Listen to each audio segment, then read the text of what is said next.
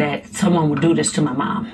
87-year-old Clara Washington is a former reverend, a compassionate woman who could take care of herself and her sick husband, which is what she was doing Wednesday around lunchtime, running an errand at the Dollar Tree in the Jefferson-Chalmers area. And when I got in the dollar store and I started getting stuff in the buggy, this lady kept close to me, real close to me, and I said, I wonder why she's so close to me. She says another woman was basically stalking her through the aisles. As they left the store, the woman asked her a question.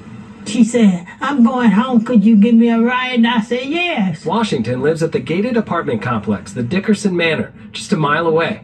I said to her, where you want me to drop you off at?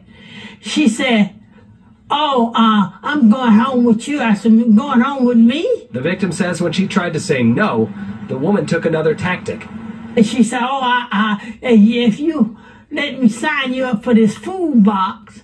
I said, I don't need no food box. And she said, oh yeah, everybody needs some food. I'm going to sign you up so you can get a food box. Once inside her apartment, the suspect waited Miss Washington out and eventually left, but not empty-handed. My wallet, everything in my purse. In that purse, her ID, bank card, social security cards, her phone, and her keys, and the family's sense of security. And play on her sympathy, you know, she being trustworthy to help you. Who does that?